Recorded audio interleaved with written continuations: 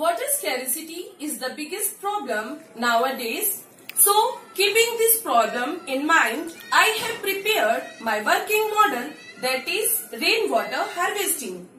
In this process, first of all, we collect rainwater onto the rooftops.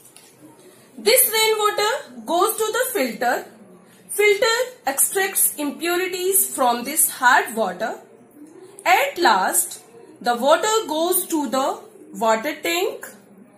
Now, we can use this purified water for filling our swimming pools, washing our cars, and solve many household purposes using this water. Thank you. Have a nice day.